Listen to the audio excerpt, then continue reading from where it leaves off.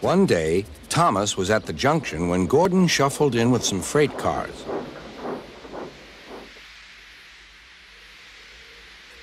Phew, remarked Thomas. what a funny smell.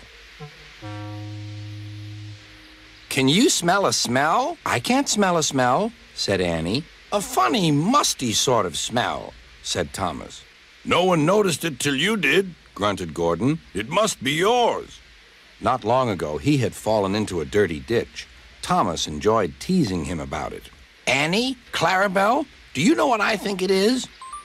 It's ditch water.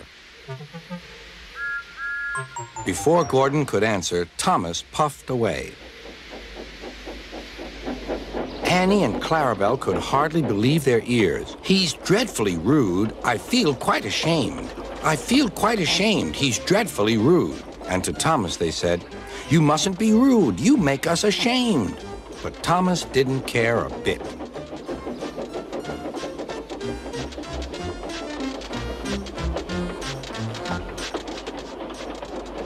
That was funny. That was funny, he chuckled. He felt very pleased with himself.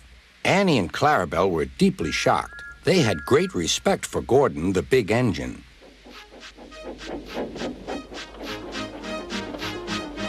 Thomas left the coaches at the station and went off to a mine for some cars.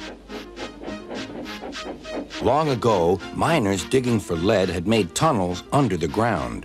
Their roofs are strong enough to hold up cars, but not the weight of engines.